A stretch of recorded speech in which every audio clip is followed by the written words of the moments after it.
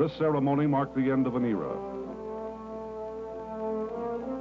The crowd knew it. As they gathered at the Naval Air Station, they were in a sentimental, quiet, nostalgic mood. The guest of honor was retiring from naval aviation today. After more than 20 years of distinguished service, the old warrior of countless skies was being given a final tribute and a last farewell. But the honored guest today was not a fighting man of the United States Navy. It was an airplane, not an ordinary plane, but a magnificent aircraft that had served our nation in peace and war for a record-breaking 2 decades. The officers and men gathered here are saying goodbye to an old friend, the last Skyraider in Navy service. The sturdy, prop-driven attack bomber, affectionately known as a SPAD, was about to be piped over for the flight to its final destination, the Naval Aviation Museum at Pensacola, Florida.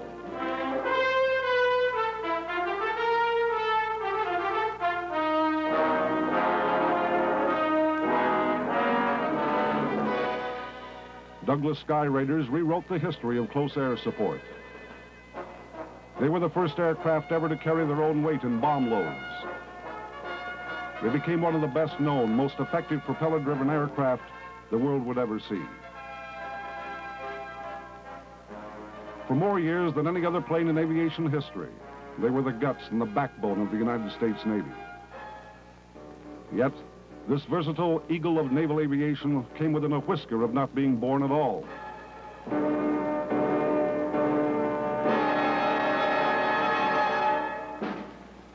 The story of the Skyraider began in our nation's capital in 1944. The Second Great War was coming to an end, closing the book on the most extensive campaign of all time by carrier-borne aircraft. Up to that time, the Douglas Dauntless, designated the SBD, had been and in fact still was the Navy's foremost attack aircraft. But the war in the Pacific had changed so much that the need for a new attack bomber was becoming evident. 3 top Douglas engineers attended a meeting in Washington where they learned 2 things. First, all further modifications on the SBD were canceled.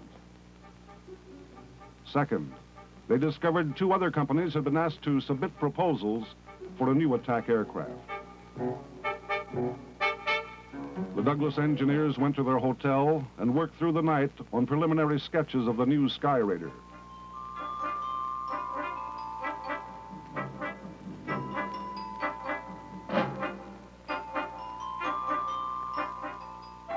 The following morning was the deadline for any consideration. The sketches intrigued the Navy enough that Douglas was allowed to enter the competition and eventually was awarded the contract. In 9 short months, the Skyraider evolved from lines on a blueprint to a plane. Early in March 1945, the prototype was test flown. From the first moment, the Navy knew they had a winner. What they had no way of knowing at that time was that they had a champion.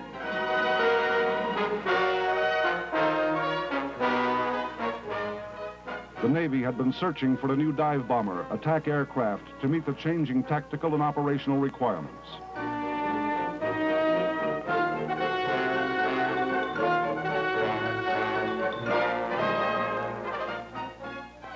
The Skyraider gave them all that and much more.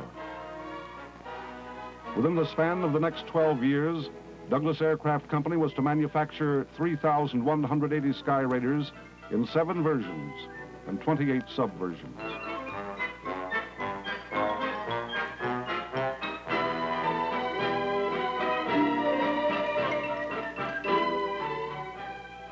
January 1948, the USS Coral Sea embarked on her maiden voyage.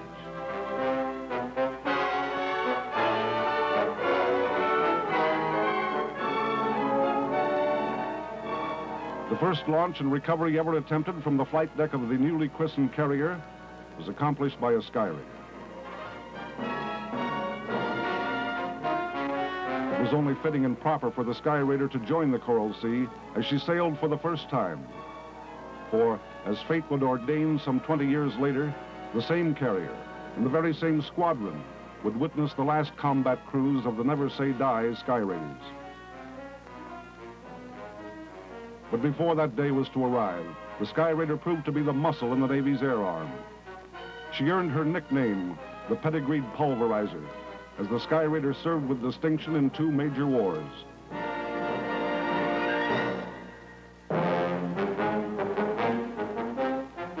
Striking with deadly payloads from the carrier USS Valley Forge, Skyraiders blasted targets in Korea on July 3rd, 1950, just 3 days after the start of the United Nations action.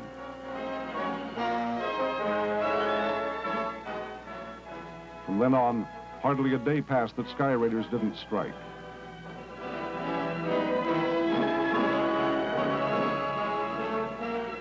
Since the Korean War, Skyraider squadrons on board America's 15 attack carriers have been on the line ready to perform in every Cold War situation where naval power has been brought to bear.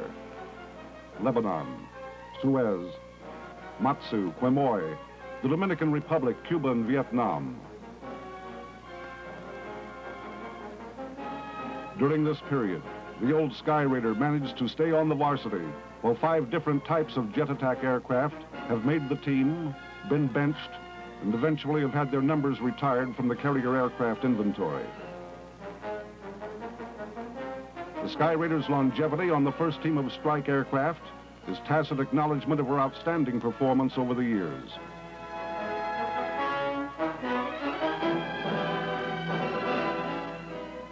Above all, the Skyraider was versatile, equipped to perform 4 major missions: day attack, all-weather attack, airborne early warning, and countermeasures. Some versions of the Skyraiders could, however, through flight deck adaptation kits, convert into a VIP or high-density passenger aircraft,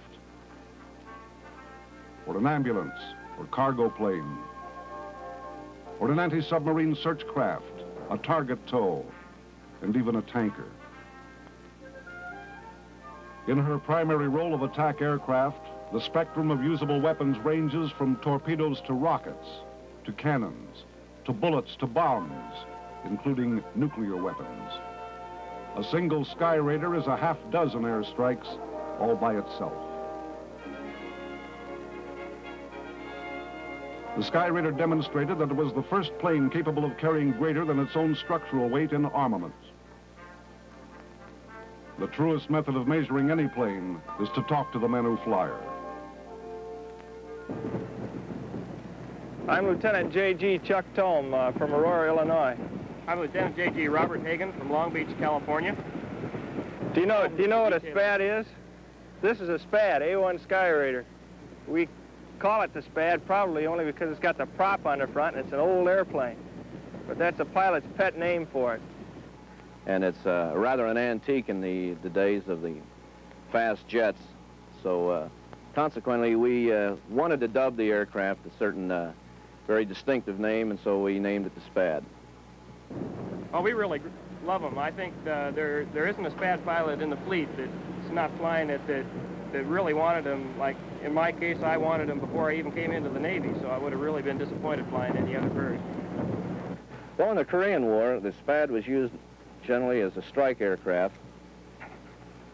In other words, if a group of soldiers, Marines are on the ground and they're in trouble, there's a couple of ways that they can help themselves, either through artillery or air. And this is where the SPAD came in quite a bit in the Korean War, in the mission of getting in there real close to the troops and dropping their bombs, shooting their guns and firing their rockets. And the ground troops really had a lot of confidence in the old SPAD because the plane is stable. It really is a stable platform for ordnance delivery, and the pilots, of course, were outstanding, and they could really get their ordnance on the target. However, the primary mission is the Rescue Combat Air Patrol, or RESCAP, which we do escort helicopters into North Vietnam to suppress ground fire while the helicopter is in transit.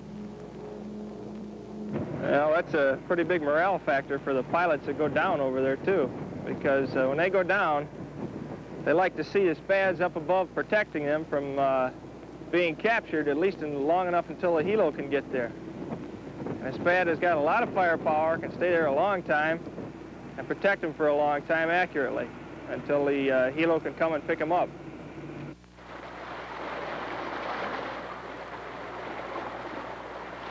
After more than 20 years, the huge old bird saw its last combat action in Vietnam.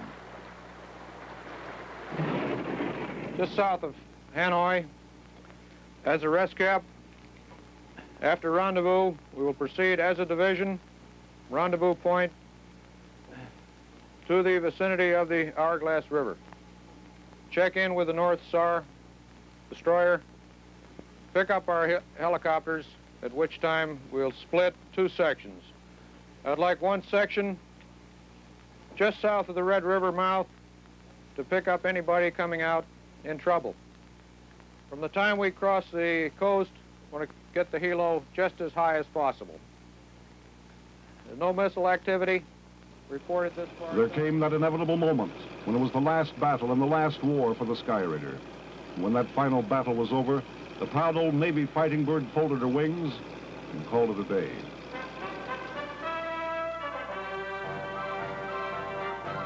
She came home from Vietnam in style. Like most great planes, the Skyraider was created out of need and necessity. But even her most ardent supporters in the 40s never dreamed the SPAD would be around to celebrate her 20th operational birthday. Combat aircraft just don't stay around that long, very often.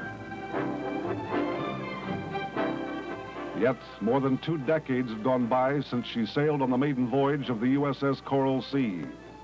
Now the old Skyraider was coming home from her final cruise with the same squadron and aboard the same carrier.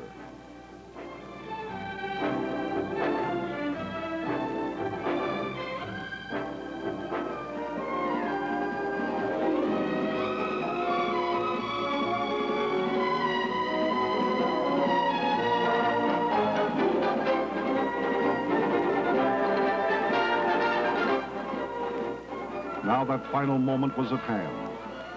Bureau number 35300 taxied past the side boys.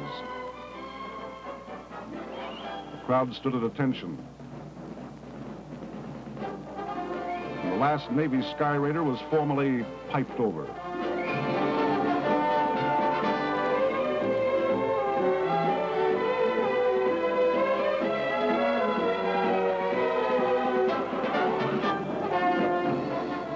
The heroic memory of the Skyraider will long be recalled and relived in the hearts and minds of the fighting men of the United States Navy.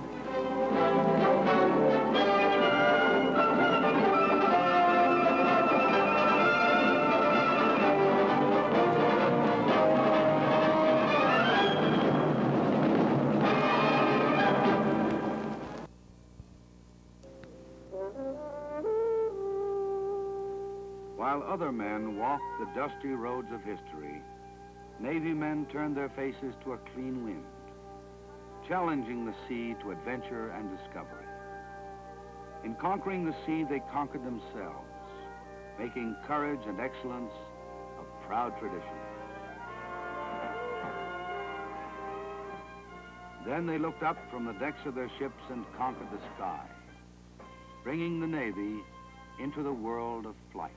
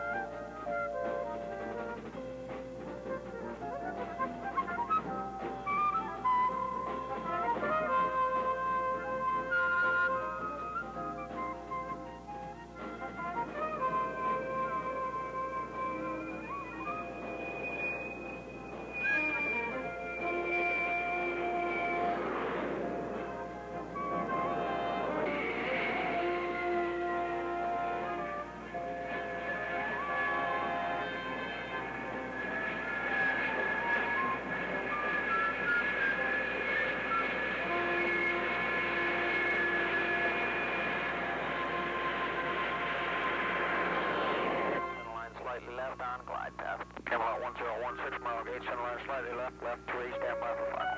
Recheck your hook and flaps down, center line slightly left, correcting.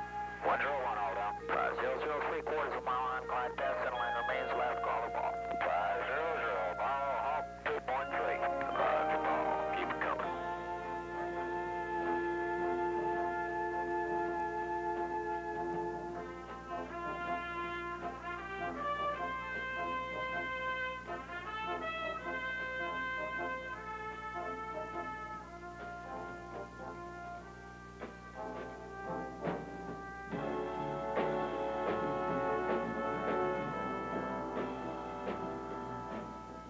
Naval aviators are a very special breed of men who have met the challenge of sea and sky. For in all the world, only a few have mastered the sky from the deck of a ship at sea.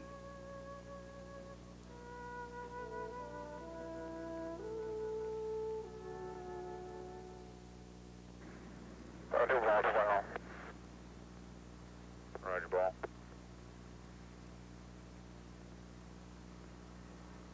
Look at your angle of attack.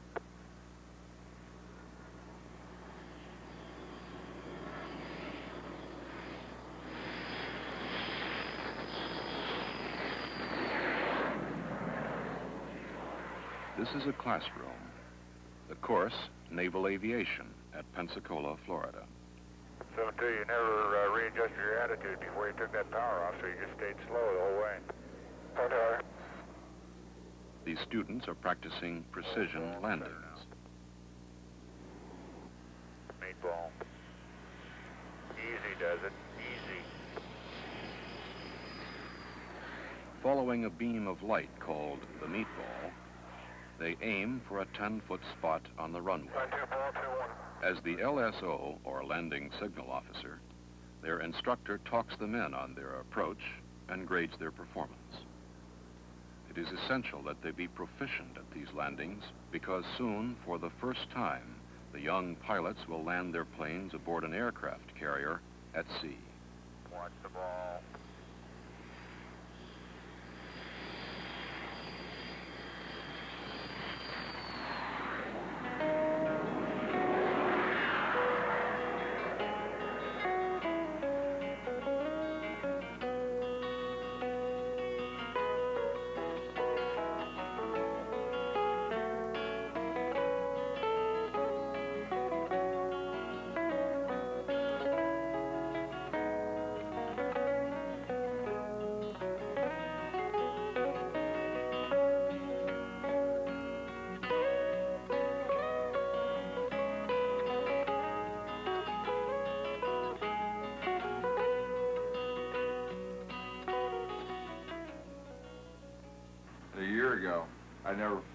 I'd never even been in a small plane before, except for the big bus in the sky. That was about it. And just amazes me when I think back on it, that now I'm actually flying a jet. And you get up there and you start thinking about what you used to think of as a kid, and there you are doing it, and it's really not something mystifying at all. I mean, it's something. It's not like driving a car, but it takes work. I think when you're on the ground, you feel kind of trapped. You ever felt that way? And every time you look around, you see something that man has built. When you get upstairs, you're going, hey, man, what he's built is real small compared to everything else. And it gets smaller. So I think sometimes, too, though, flying is a job, like any other job. You get up there and there aren't regular hours to it. And like they say, flying is, especially flying a jet, is 9/10 boredom and 1/10 stark terror. Your mind kind of works like a computer. You plug all these things in. You really amaze yourself, because after a pass, you figure out, well, I was a little wide there, a little long in the groove, and you figure out the corrections you make, and you plug them in. It's like, I don't know anything about computers, but I assume that's what you do, You plug in you find out the variables and what you need to make a good pass. You plug it in, you do it. Your mind works like a computer. It amazes me. And I'm sure most of us feel, or all of us feel completely confident in it. There are a lot of things that we don't know about flying but we no longer are scared by it, and we can just go out. This has been the first time I felt like I can just go out, hop in a bird, and feel completely comfortable, know what I'm doing every time. It could be something like an athlete training for a race, couldn't it? He trains for weeks and weeks, maybe even months, all for one race, maybe even one a year at the most. And now tomorrow, that's our point. Maybe it'll only be 30 minutes worth of time, but like you said, during that time, you're going to be... Yeah, I mean, you're just going to have to, I mean, getting out to the boat isn't something that, there's that point, like he says, where you come around before you pick up the ball, and it's all pretty much just like it's been in training. And then once you pick up the ball, you got it. They didn't always fly jets. Although college graduates, they, like all young men entering the service, were subjected to those first few weeks of becoming accustomed to the military environment. This course is too different and almost... An officer indoctrination course prepared the student aviators for basic flight training. It is here they proved they had what it takes: motivation, willpower, stamina, and the sincere desire to fly. This was the beginning.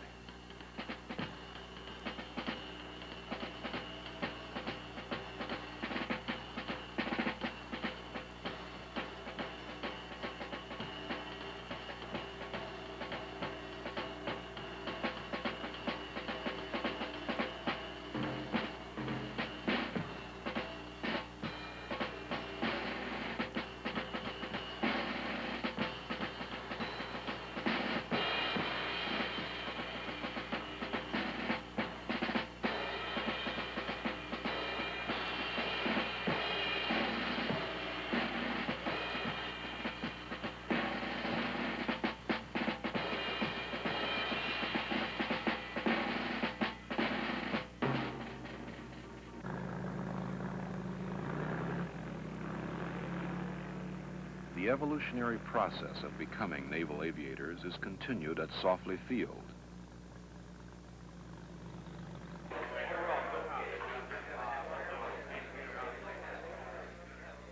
The busyness of the ready room reflected the anticipation of early flights. The countless briefs and debriefs never became routine as each successive flight grew more demanding. Like an athlete before a game, the young pilots spent their pre-flight hours in mental preparation, memorizing procedures and waiting.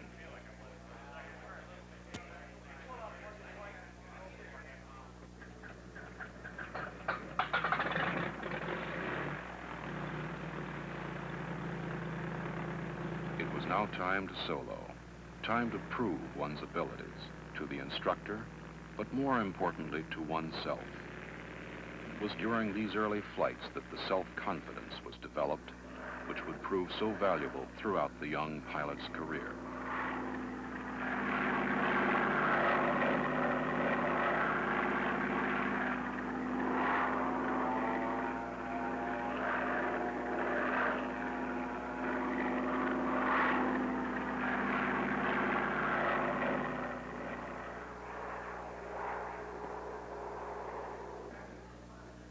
That was the beginning. Now commissioned and flying jets, the students and their instructor get together at the club for an informal bowl session. It is a time to pay off pitchers of beer for poor practice landings, but also an opportunity to relate with a veteran carrier pilot. That'd be kind of fun to see what you think of carrier landings before and afterwards. So, just let me know what some of your expectations are, you know, and going to meet the big steel Hulk for the first time. What do you think, Steve? What's it going to feel like to get a cat shot for the first time? I'm going to be sweating. I'm going to be sweating the most as I roll over the shuttle, I think, you know. I'm going to really be sweating. And then, like you said, I think it's going to be an eternity between the time he gives the go and that thing really fires. I think once I get in the air, I'm going to be too preoccupied with procedures. Do you ever get kind of a tug on the wire and then all of a sudden it lets loose? Only if you grab a wire and then the hook releases it. It's, for example, you can the hook is right here, and if you caught the wire just on the middle part of it without getting underneath, it could pull the wire out and then have the hook slip off. And so that's the reason for the procedure of going 100% as soon as you feel impact and staying there with a full power on the aircraft until you know that you're going to stop. But you're dealing in exceptions. You can't afford not to expect the exception to the rule. And that's the big, that's the big ticket. It's just like in any procedure, you're learning the procedure for the exception, not for the norm. Although you have not much control over it, things are going to happen real quick and it's going to shake your brains a little bit. The young pilots set out on their final practice landing session. Their performance now would determine whether they would fly to the carrier the next day.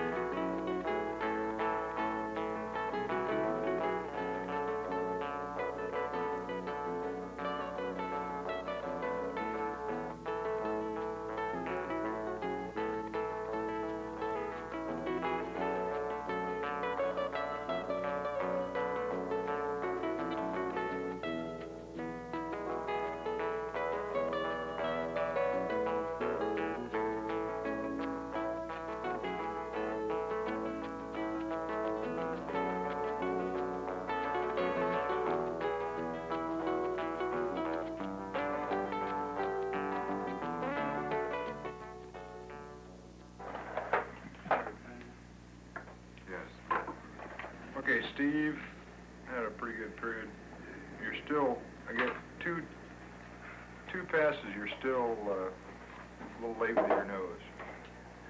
Same as last time. First one was an okay fast start. Next one was a overshoot, a little not enough power and close, and ended up a little fast high at the ramp. Then the next one was fair, just a little fast all the way again, and a little late nose. And one thing that complicates it is the fact that you're flying a little fast, so it's harder to make a nose correction. And then Lee, he's going to be bouldering at the ship. Wave off, fast start, low at the ramp. And a fair pass, not enough straightaway, not enough power and close, and a little rough nose again. And then an okay pass. I can't remember what the start was like, but just at the last there, one of these nose jobs again, where you pick your nose up and just a little over the top right at the ramp, just enough to change from a 3 to a 4 wire. You're in good shape until you goofed with that nose. I see that ball starting to fall or something. I'm trying to stop it. Well, stop it with a little less. You're just over-controlling is what it amounts to. You're just moving it more than it needs to be moved. So everybody's field-qualified and ready to go to the ship. It's a piece of cake if you're smooth.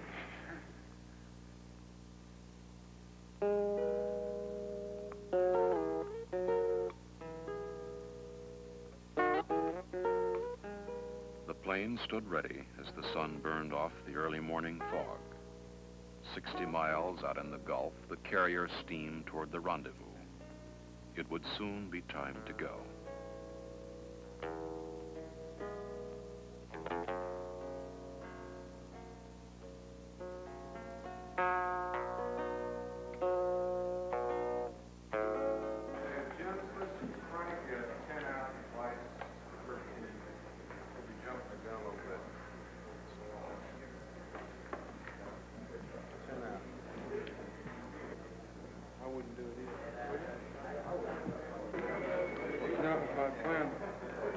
I plan to stay real dry on this. Set your left foot. Yeah. Jim, set your watch by 9 o'clock. Yeah, pretty close to it. Synchronize your watch. 5-4 your gunbird. We all agree. Right now, baby. I can feel it right now. Yeah, let's go. Here we go, guys.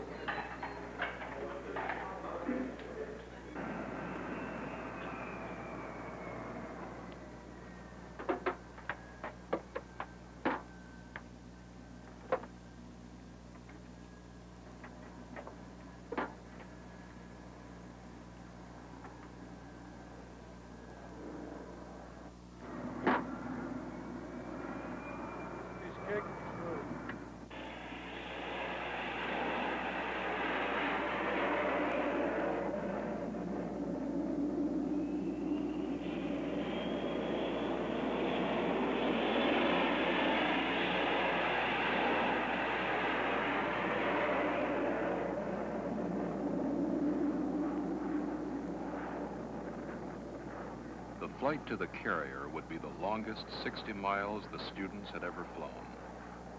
Although they'd simulated scores of carrier landings before, there was something very different about this flight, something that could not be simulated in any training situation. The runway would now be only 500 feet long, moving through the water at 25 knots and subject to the rolling and pitching motions of the sea.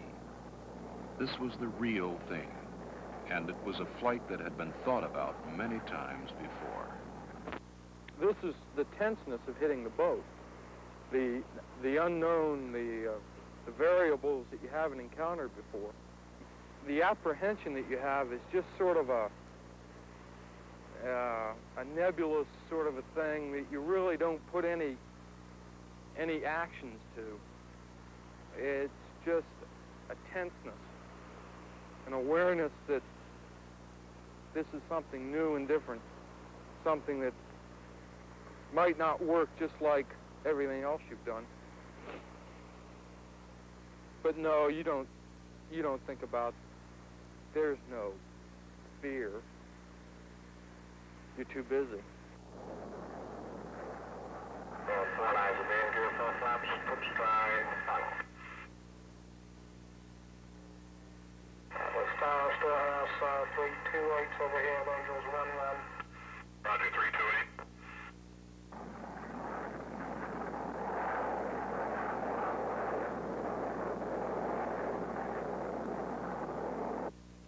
Keep it turning. 316 gear, 4 flaps.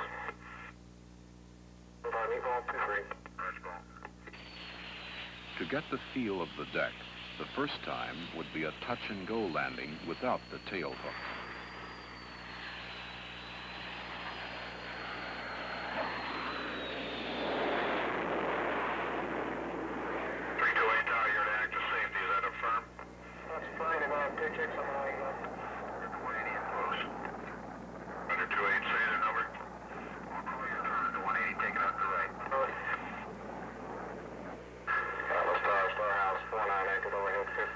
LSR aircraft, event 8. Roger, 349.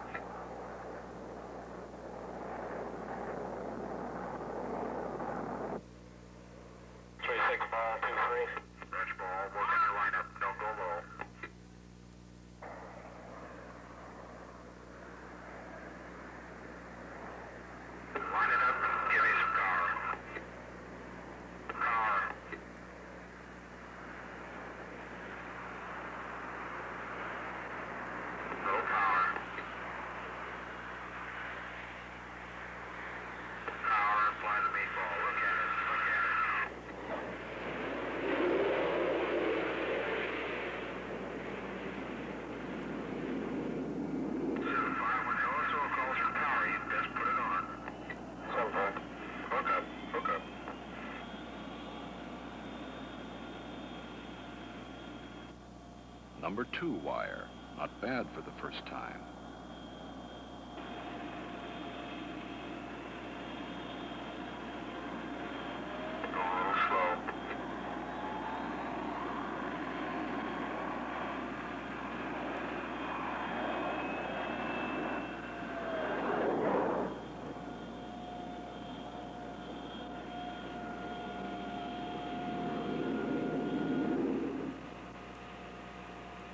Landing completed, they would now move forward to their first launch from a steam catapult, which would literally throw them back in the air and into a series of landings that would soon become routine.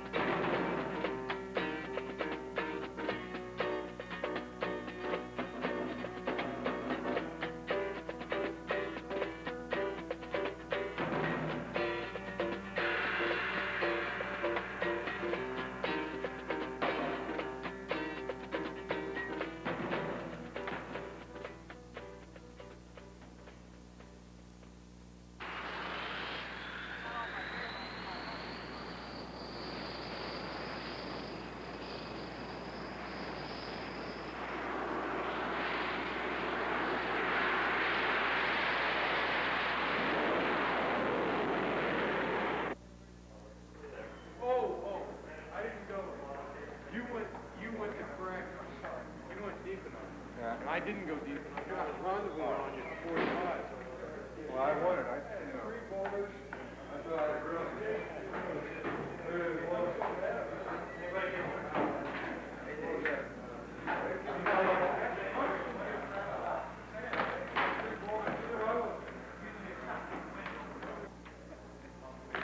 All right, I guess. I wasn't the ace of the base out there, but it was all right. It was okay. It really was. The hardest landing was one back here. Jerry, you'd pay 50 cents for that ride any time, any car, and you'd do it again and again and again. I'll tell you, that arrest was really tough. Hey, reverse it for the gap shot. Because you've been on arrest, right? Reverse it, man.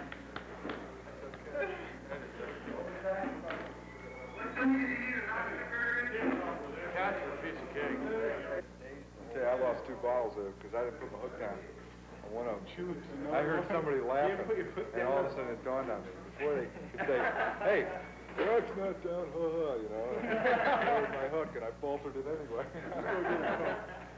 I mean, our plane landed with half flaps, and we went upstairs to debrief or something like that, Jerry. You're not going to drink tonight, are you, Dave? Negative. A little bit. We're all back, and happy it's over with. I'm sure you learned something out there. This is what it's all about. And like you say, it is fast. Things happen very quickly out there, but as time passes, you will get better and better and better at it. The young pilots would have 6 more months of training before they received their Navy wings. But to them, this was the day they became naval aviators.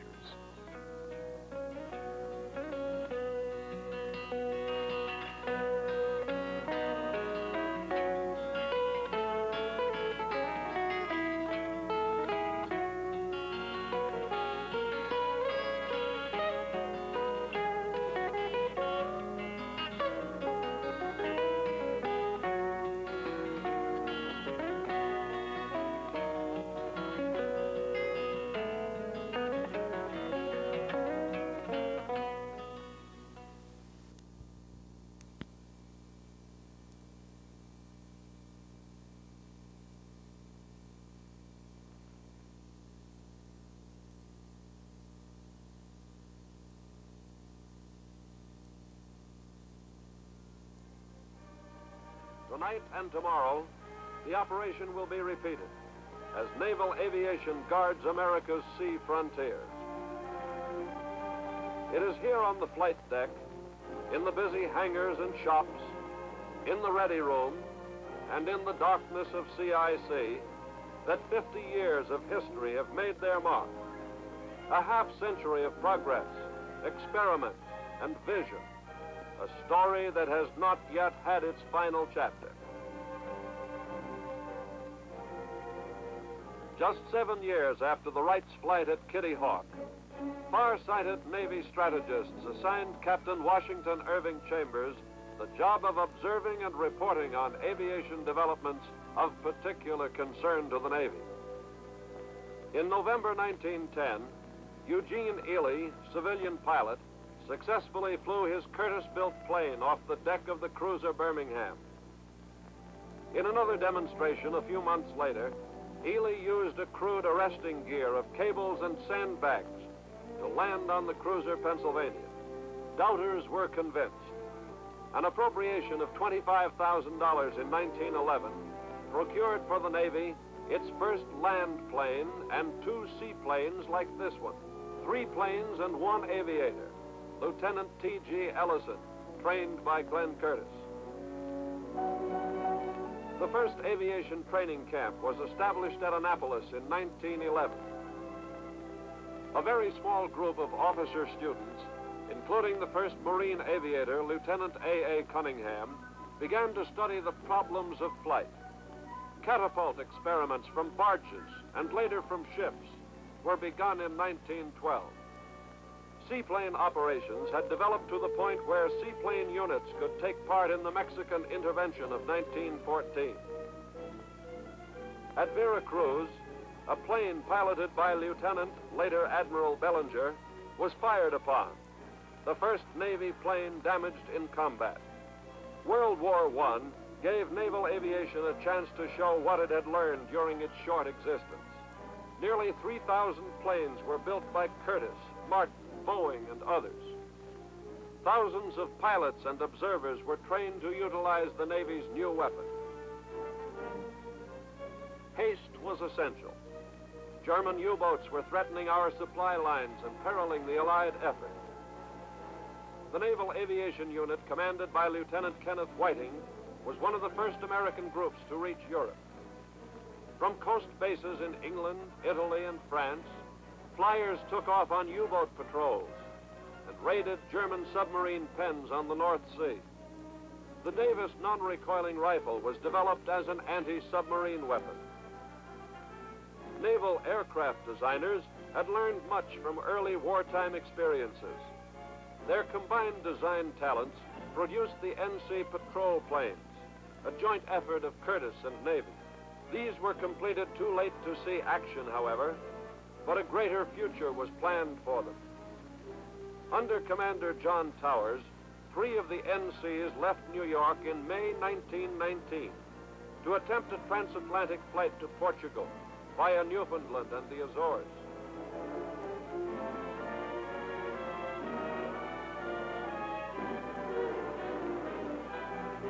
Only the NC-4 made it all the way.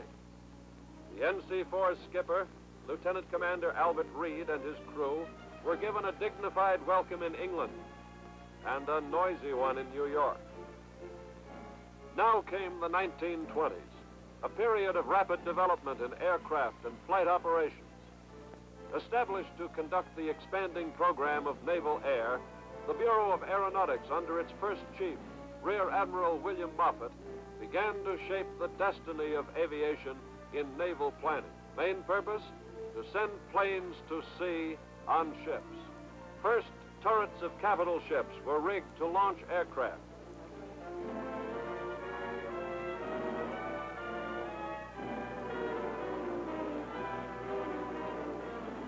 The equipment was not always dependable. To take the risk out of such launchings, catapults were strengthened so that cruisers and battleships could carry their own aerial scouts.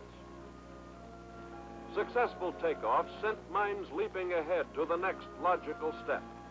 Ships that could carry many planes, floating airfields, to provide the concentration of force necessary for effective sea-air attack.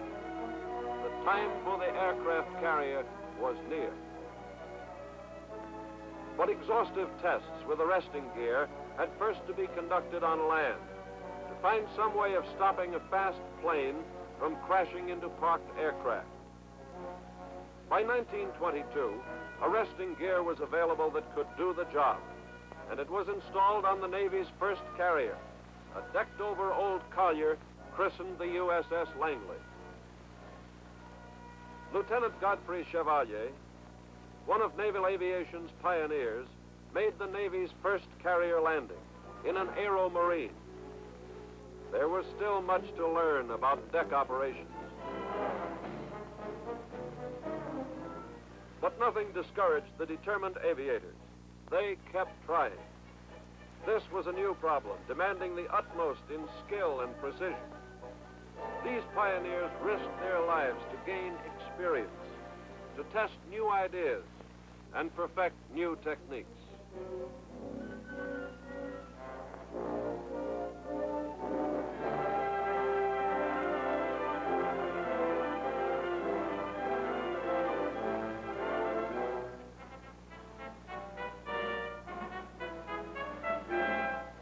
Eventually, their courage and determination paid off. Carrier operations became routine, a model of speed and efficiency. And the Navy had a new weapon to use with the big guns of the battle fleet.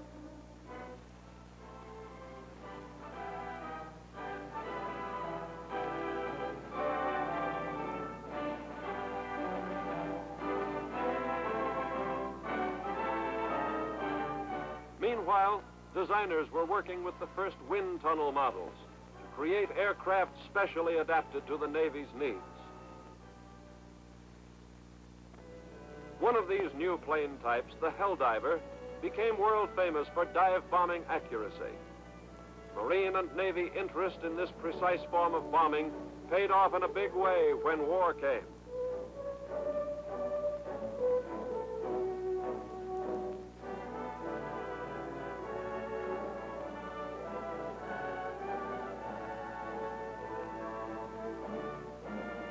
Precision bombing of land and sea objectives was an art, one that had been perfected by years of practice and teamwork. The Washington Disarmament Conference of 1922 forced us to scrap plans for 2 half-built battle cruisers, but allowed them to be converted and completed as aircraft carriers. The Secretary of the Navy demonstrated how landings and takeoffs were to be made from their decks, much longer and wider than the Langleys. These 2 carriers were christened Saratoga and Lexington, beginning the tradition of naming aircraft carriers for great battles. Both participated in the war games of the late 20s. These exercises confirmed beliefs that carrier-based and operated aircraft would open a new era of sea-air power. The Saratoga and the Lexington were joined by others in the 30s, the Ranger, Yorktown, Enterprise, Hornet, and Wasp, forerunners of a mighty armada soon to come. In 1925, Commander John Rogers on the right and a crew of 4 men left San Francisco in the first attempt to fly to Hawaii. The PN-9, their metal-hulled flying boat, set a world's distance record of 1,800 miles before being forced down at sea. Rigging a wing as a sail, Commander Rogers proved himself a seaman as well as an airman, sailing the PN-9 the remaining 450 miles to Hawaii.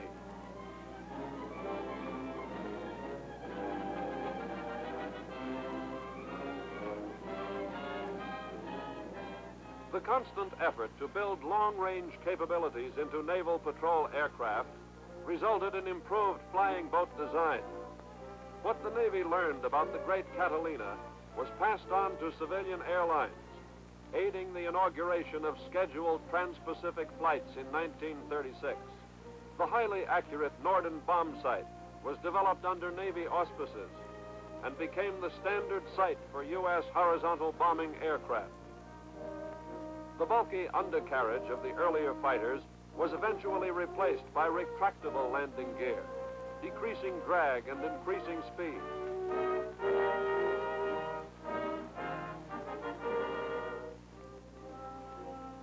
The old biplane gave way to the monoplane, and speeds jumped again. All the developments since the First World War, the long-range flying boat, the dive bomber and the torpedo plane, the concept of a mobile task force, the development of tough and powerful fighters, and above all, the superb training of pilots and crewmen were soon called to meet the greatest challenge our Navy had yet faced. Japanese carrier aircraft struck. When the smoke had cleared and losses were evaluated, our Pacific fleet was temporarily out of action. Gloom settled thickly over the country, but the Navy's top strategists thanked God that all our carriers were at sea December 7th, and though few in number, were ready to launch their planes in counterattack. Now naval aviation would be given an opportunity to justify the years of its development, the training of thousands of men, the time and money and sweat expended on it. Airmen turned grimly to the task before them. The carriers of the Pacific Fleet launched a series of raids on the Japanese-held islands, the Marshalls, Wake, and the Gilberts. In May 1942, they found and stopped the enemy in the Coral Sea. The Japanese were forced to turn back from their goal, Australia. Despite losses, Naval Air won its first strategic victory and followed it a month later by battering the enemy at Midway. This was the turning point of the Pacific War. The enemy was stalled. Hawaii and the United States were spared attack. In the Atlantic, the Navy was fighting another enemy, one it had battled before, the German U-boat.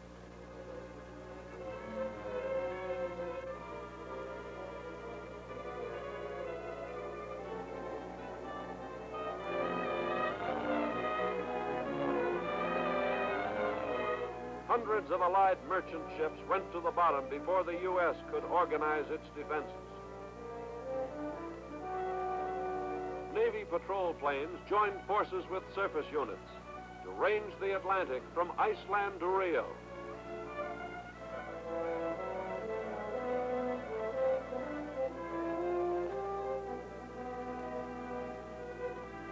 Back and forth across the Caribbean, too.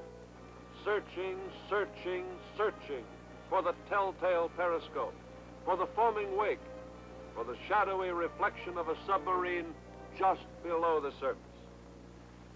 Blimps joined the hunt as convoy escorts. But all this was not enough. The mid-ocean areas could not be covered by land-based search planes. The Navy's answer was the escort carrier, born of necessity. These hastily built baby flat tops joined the fleet in 1943, and with their planes teamed with destroyers, eventually swept the German U-boats from the Atlantic. The capture and boarding of the U-505 by a Jeep carrier and destroyer hunter-killer group climaxed the Navy's action in the Atlantic. At war's end, naval air power had accounted for 99 enemy submarines. In the Pacific, meanwhile, our offensive was underway. Guadalcanal saw heroic holding action by Navy and Marine airmen flying from Henderson Field. The offensive gained momentum with new fighters like the Hellcat and the Corsair, torpedo bombers like the Avenger. Rockets gave a mighty wallop to our Navy planes. Radar came to our aid, too, on shipboard, in planes, and in anti-submarine operations. No longer could the enemy attack us in darkness or in fog. The all-seeing eye of radar would find him, plot his course, and guide our planes in for the kill. The pattern of the Pacific War emerged as one of island hopping across the reaches of the once tranquil ocean. Army and Marine invasion forces relied on naval air to soften up enemy defenses. Assault leaders spotted enemy emplacements, called for air support to wipe them out. Men in the combat information centers aboard ship plotted quickly, carefully. American lives hung in the balance, waiting for help from the floating airfields.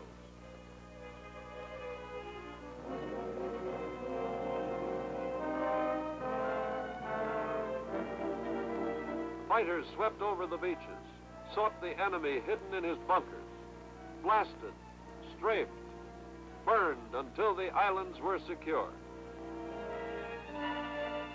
In the Battle of the Philippine Sea in 1944, now remembered as the Marianas Turkey Shoot, naval air scored its greatest triumph over Japanese carrier aircraft. Navy gunners on ship and in the air, and in the space of one day, shot down 400 attacking enemy planes. Japanese naval air was crushed. Its funeral was held at Leyte Gulf. Japan fought back with land-based suicide planes, but it was too late. She had been defeated on land, on sea, and most decisively in the air over the sea. Naval aviation had led the way across the Pacific, the Coral Sea,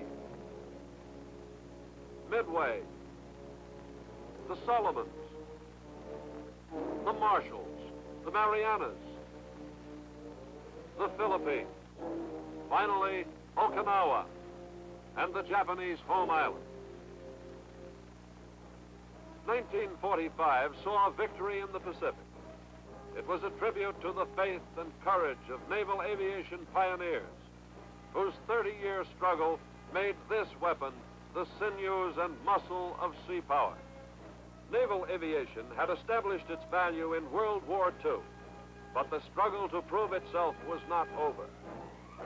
Astonishing technological developments at the eve of victory posed vast, perplexing problems for naval aviation, and critics saw in them the doom of the carrier task force. The nuclear weapon. How would the light carrier plane ever be able to employ it effectively, the critics asked.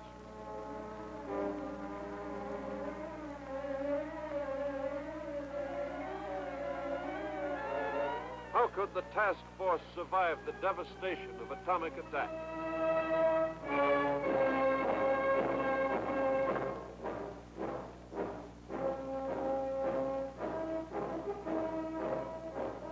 How could the new high-performance jet plane ever be adapted to operate from the relatively short carrier deck? These were serious problems that threatened the future of the carrier as an important element in our military security. And the history of naval aviation since World War II is largely the story of the solution of these problems. The last half of the 1940s were busy, fruitful years for the Naval Air Arm, as it engaged in many far-flung activities. Its aircraft mapped 5,500 miles of the Antarctica coastline.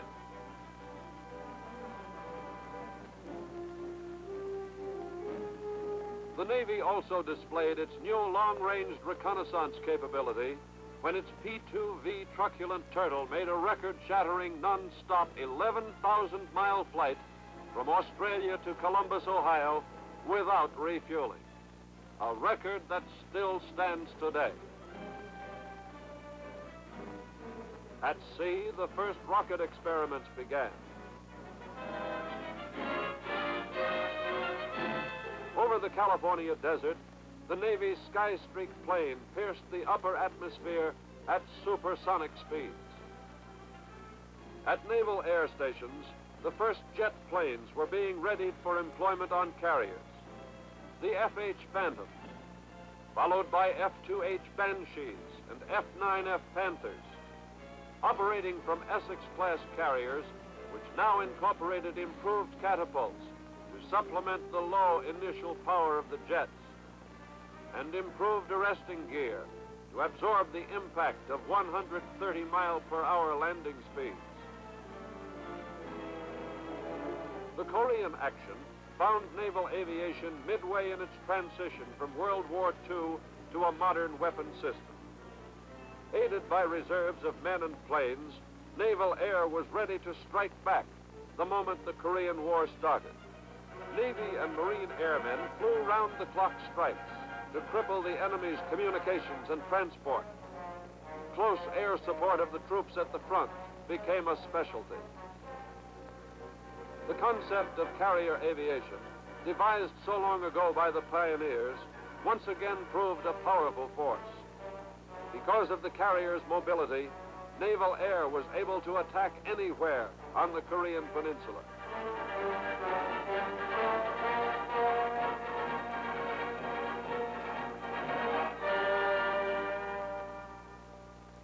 Ship and shore-based helicopters transported men and material in assault support, evacuated wounded to hospital ships, and rescued Americans trapped behind enemy lines.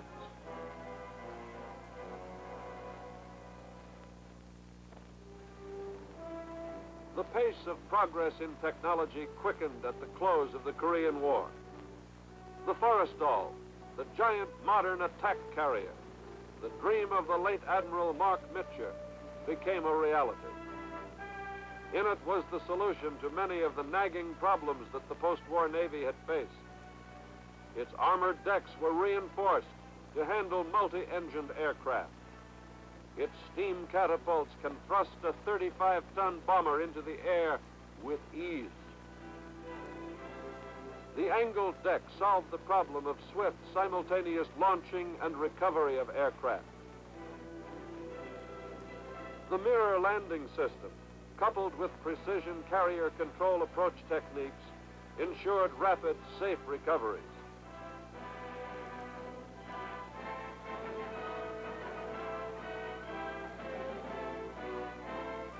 The construction of Forrestal and its sister ships was paralleled in progress in anti-submarine warfare, with the application of naval aviation becoming increasingly important. The hunter-killer team concept integrates surface ships with carrier-based aircraft, seaplanes, and land-based patrol planes. All of these aircraft incorporate advanced electronic systems for detecting and locating submarines, and use a variety of weapons for making the kill.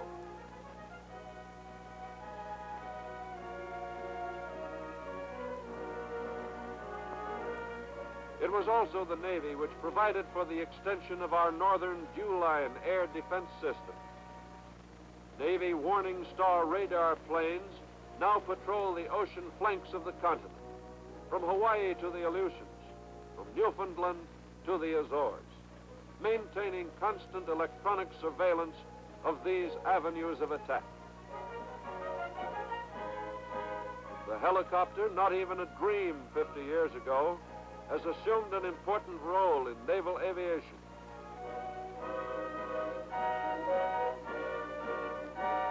As well as performing utility duty with the fleet, giant passenger cargo copters are based aboard new vertical assault carriers. These carriers are designed to accommodate 2,000 fully equipped Marines. With this new means of amphibious assault, combat troops can be quickly put ashore, bypassing enemy shore defenses.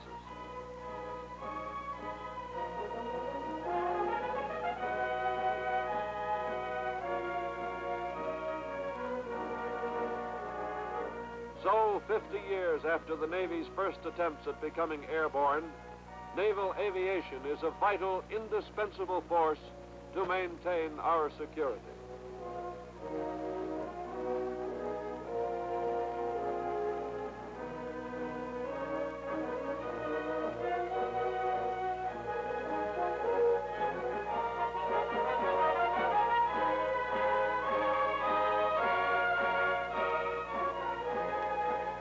Carrier task forces that roam the major ocean areas of the world are ready for immediate action. Their effectiveness in bringing power to bear in critical areas has been demonstrated in the past, Lebanon and Formosa, for example.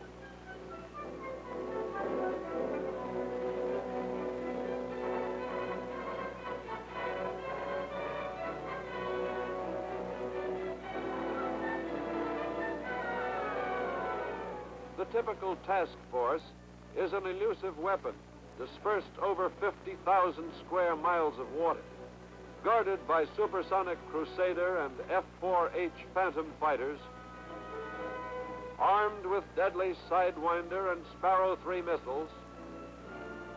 All its attack planes can employ either conventional or nuclear weapons. The A-3D, heavier than the Flying Fortress, is designed for long-range, high-altitude missions.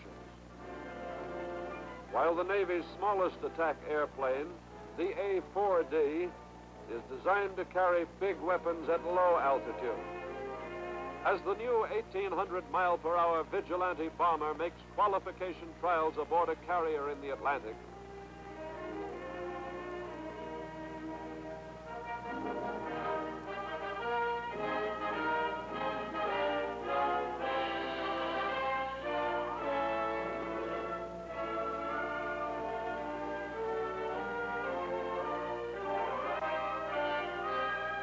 as the Enterprise, the largest ship in the world and the first nuclear-powered aircraft carrier, fits out for its first cruise, we have ample evidence that naval aviation is meeting the challenge of the future.